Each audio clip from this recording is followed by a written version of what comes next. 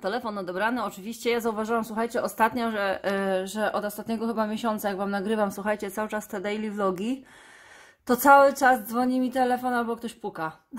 Non stop. Co edytuję, co Wam montuję, słuchajcie, filmy, to za każdym razem coś w filmie jest takiego, że poczekajcie, dzwoni telefon, czekajcie, ktoś dzwoni, czekajcie, ktoś przyszedł, czekajcie, ktoś puka. No, także bardzo gościnny mój ten rok jest jeszcze. No, okidoki. Filmik wjechał na kanał, bardzo proszę. Odświeżymy sobie. Tada! No mam nadzieję, że już oglądacie. Bardzo dziękuję za wszystkich nowo przybyłych. Przybywacie po prostu w szalonym tempie, jak dla mnie, naprawdę. Bardzo proszę. Jest 11 wyświetleń, czyli już jest 11 osób, które ogląda. Dla mnie to jest już, gdyż 4 minuty dodałam filmik temu. No jest taka godzina, jest taki dzień tygodnia, że tak naprawdę to nie ma się co tutaj super ekstra spodziewać. Tutaj reklama się nam pojawi. Oczywiście zawsze lajkuję, jeden like zawsze wędruje ode mnie dla mnie. Ja zawsze siebie doceniam. No i sprawdźmy sobie, czy jest jakiś komentarz. Nie ma. Gdyby był komentarz, to byśmy go sobie przeczytali. Ale zrobimy to może później. Na razie 11 osoba ogląda, więc może jeszcze nie ten czas. No, wrócimy do tego miejsca. Także póki co zapraszam Was na vloga. Tutaj, jak widzicie, są rzeczy, które ja oglądam. To znaczy tak, jeżeli chodzi tutaj o szusz, od momentu, w którym kilka osób mi powiedziało, że rzekomo stylowo urządza mieszkanie tak jak ona, to mówię zajrzę, zobaczę, bo nie wiem o co kaman. I muszę Wam powiedzieć, że tak, faktycznie jest to dokładnie styl tego jej mieszkania, nie domu, taki mój. Może tam jest zbyt sterylnie, zbyt na bogato, w sensie, że to musi być na wymiar, to musi być tak, wiecie, to nie mój świat, nie moja bajka. Ale jeżeli chodzi ogólnie o wystrój, to tak, sporo jest tam dodatków, które mi się podobają. Bardzo mi się podoba przestrzeń, podoba mi się ta biel, podoba mi się ta jasność i widność tego mieszkania. Także jak najbardziej zgadzam się, natomiast absolutnie to nie była moja ani moja inspiracja, ani nic, gdyż ja szusz przestałam już oglądać dawno temu. Teraz muszę Wam powiedzieć, że obejrzałam sobie kilka filmów właśnie z urządzania tamtego mieszkania. Więc żeby nie było, tak obejrzałam. Jeżeli chodzi o ten nowy dom, to jakoś tak do mnie te tematy nie przemawiają. Ten temat taki wsiowy też nie przemawia. No nie chcę mi się patrzeć, jak ktoś biega po lesie i podziwia jezioro. No jest to piękne na pewno tak na żywo, natomiast no mam inne rzeczy naprawdę do robienia niż oglądanie, jak ktoś po prostu idzie z kotem czy z psem na spacer nad jezioro. Ale nie mogę powiedzieć, bo naprawdę trzymam kciuki. Fajnie, że sobie tyle osiągnęli i naprawdę szapoba. Dalej jest film, który, słuchajcie, ja muszę Wam powiedzieć, że nie wiem, co akurat mi się wyświetliło. Historia Kasi i Krzysia. Nie wiem, jakieś coś nowe. 50 na pół. Nie wiem, co to jest. Pisze, że nowe. Ja w ogóle tego pierwszy raz to widzę, więc nie wiem, to jest jakieś po prostu w poleconym. Polecane dla Ciebie. Tu też jest polecane dla mnie, słuchajcie, kochanie, zostaniesz tatą. Ja obejrzałam, słuchajcie, troszeczkę story i muszę Wam powiedzieć, że jestem rozczarowana. Jestem po prostu... Naprawdę nie rozumiem, jak można w tych czasach tak wszystko sprowadzać do świata wirtualnego. Ten filmik, słuchajcie, z wiadomością, że Andziak jest w ciąży, dla mnie jest tak słaby, że po prostu to jest jakaś masakra. Zdaję sobie sprawę oczywiście z wieku, ze średniej wiekowej, jaką oglądają, znaczy jaka jest na kanale u Andziaks, ale no rozumiem, dobrze, są to młode dziewczyny, słuchajcie, jakieś, nie wiem, 11, 12, 13, 14, 15-letnie, więc jestem sobie w stanie wyobrazić, że dla nich to było wow, pewnie płakały z nią na tym filmie. Ja, jeżeli chodzi o, słuchajcie, taką może średnią taką dojrzałą, no bo ja do niej się zaliczam, no mnie to nie poruszyło, mnie to wręcz tak zniechęciło. Ja już bym dalej nie oglądała, widać, że jest to pod publikę, widać, że jest to nie było cieszenie się, słuchajcie. Jak można w ogóle siedzieć i nagrywać patrzenie w test? To jest tak, słuchajcie, prywatne, to jest tak intymne dla mnie na przykład, że ja, jeżeli już bym nagrała, to tylko z wiadomością dla Was, że że słuchajcie, okazało się, że jestem w ciąży, chciałabym po prostu Was poinformować, bla, bla, bla, ale nie jakieś zrobienie szopki z tytułu, że wiecie, ona siedzi, patrzy i tak naprawdę ten film pokazuje, że oczywiście mogło być zupełnie inaczej, ona mogła już dawno wiedzieć, mogła mieć testy zrobione, a ten film mógł być pod publikę. Nie wykluczam takiej opcji, bo bardzo jakoś dla mnie on nie był naturalny, ale to może moje odczucie. Mam nadzieję, że nie bierzecie tego bardzo do siebie. To są moje odczucia i mam prawo o nich mówić. I powiem Wam, że jak można no właśnie ogłaszać to ludziom, którzy nas oglądają, a nie najpierw bliskim. Czyli no, pierwsza osoba, o jakiej powinniście chyba dowiedzieć, to powinien być to ojciec, tak? Nagle w całym filmie go po pierwsze nie ma, po drugie niby, wiecie, on tam gdzieś coś krzyczy z łazienki, on jest nieświadomy. Słaby, bardzo słaby przekaz.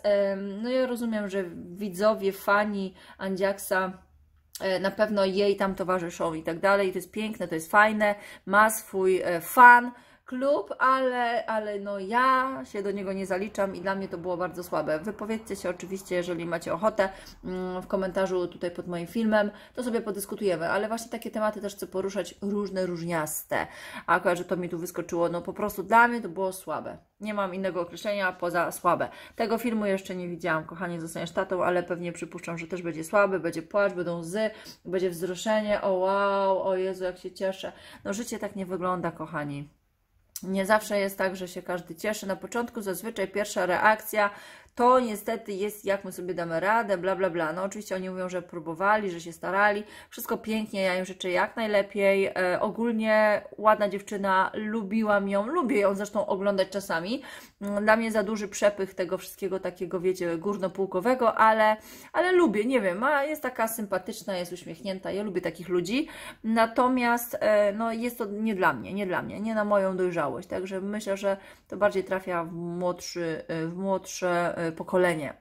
No to tyle o tym, co mnie się tu wyświetliło obok, a ja zapraszam Was i zachęcam do obejrzenia najnowszego vloga i co? No i idę robić kawę, za chwilę Wam pokażę teścik używania mojego ekspresu do kawy. No i okidoki, jeszcze Wam chciałam tylko pokazać, słuchajcie, w międzyczasie, jak troszeczkę przełożyłam, to znaczy tu dalej zostały obrazki, ale tu nad stołem powiesiłam lustro, które przywiozłam, słuchajcie, z tamtego mieszkania. Nie wiem, czy je powiesiłam prosto, ale sama tu przybijałam, także może być krzywo, ale kto by się tym przejmował. Tutaj wiszą obrazki z Desenio, oczywiście, przepiękne. Tu postawiłam jednak te kwiatki zamiast białych, uważam, że dają fajniejszy kontrast. Tu jest zegarek, który prawdopodobnie tu nie będzie. Dlaczego? Dlatego, że jak tu będzie telewizor, to tak naprawdę ten zegarek będzie w sumie niewidoczny. A wolałabym, żeby był widoczny, więc nie wiem, czy po prostu ten obraz, ten nie pójdzie właśnie albo tu, albo na przedpokój, a zegarek zawiśnie tu. Także to będzie też taka zmiana. Teraz pójdźmy, i jeszcze właśnie widzicie, tak sobie związałam, tak sobie spięłam, słuchajcie, te moje, no jak one się nazywają? Nie zasłonki, no nie rolety, takie pseudo-żaluzje papierowe ikejowskie, także tak się fajnie spięły, już wiem, po co dali wiecie, te spinacze, tylko tutaj potrzebne byłyby mi jakieś fajne srebrne i wtedy może to tak być spięte. Tutaj niestety widać obcięcie, ale też tu zepnę troszeczkę do góry i to będzie lepiej wyglądało. Ja to obcięłam, gdyż no ale obcinałam takim nożykiem, że to się poszczępiło, słuchajcie, ale tutaj też sobie tak jakoś zepnę i to się fajnie wyrówna, obetnę też nożyczkami, będzie ładnie. Tu postawiłam gruszkę, jabłko. Tutaj wisi to, co wisiało. Przeniosłam tutaj tą świeczkę, gdyż ta gingerbreadowa jest tam. I co jeszcze z takich nowości? To już nie. No i właśnie przyszłam, żeby Wam pokazać dla tych, które proszą o krótki teścik, słuchajcie, tego ekspresu do kawy. No to teraz odwrócę Wam jakąś kamerkę, postawię na statywie i spróbuję Wam to pokazać z boku, jak ja robię kawę. No i okidoki, wszystko tutaj widać, otwieramy sobie, ja nawet go przysunę tutaj wlewamy wodę, ja akurat jeszcze mam, otwieramy to, wyciągamy tą szufladkę, to sobie ustawiamy na wysokości, na jakiej sobie życzymy mieć, powiedzmy, że tą kawę. Bierzemy sobie oczywiście kapsułki, jakie tam chcemy. W tym momencie ja sobie wypiję jeszcze raz po prostu zwykłą kawę i to jest DolceGusto kafe con leche. Taka, z mleczkiem. Od razu, czyli tu używamy jedną kapsułkę, nie dwie. Wkładamy tutaj, bardzo proszę, jest proste. Tu zamykamy to wieczko, ustawiamy ten guzik. Ten guzik tutaj wcisnęliśmy po to, żeby z czerwonego zmieniło się, słuchajcie, na zielone. Ustawiam sobie kubek.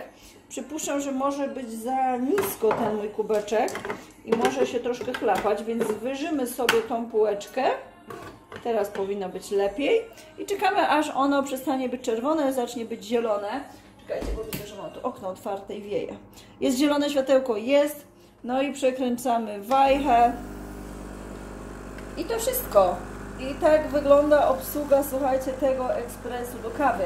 Jest banalnie prosty i muszę Wam powiedzieć, że jeżeli zmienię na ten mój, który chyba jednak, no chyba będę chciała zmienić. Ja nie chcę manualnego, chciałabym taki, który wie, ile ma nalać wody i automatycznie się wyłącza sam.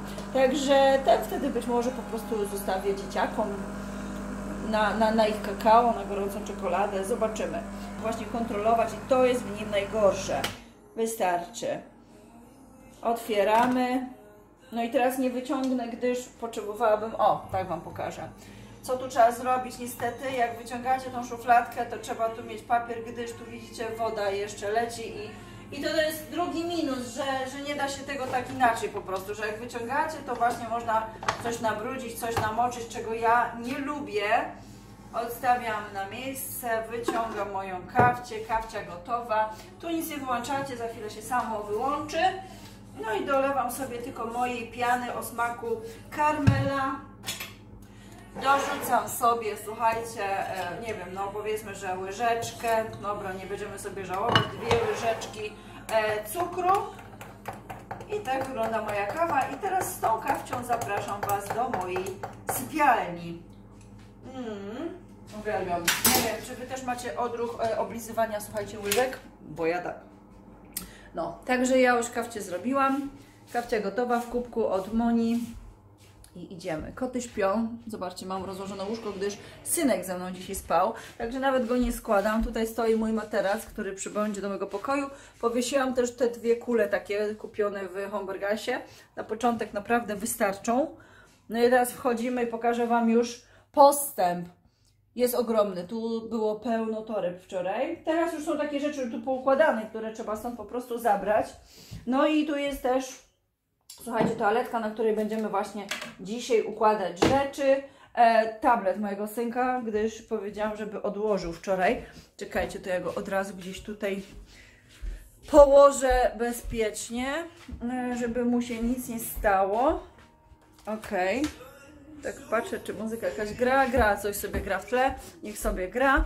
No i dobra, tu jeszcze mi zostanie 1 torba, mam sporo rzeczy odłożonych, słuchajcie, takich wiecie, niby na wyprzedaż, czy na oddanie, nie wiem. Patrzę, czy mam grzejnik włączony, ale chyba nie bardzo.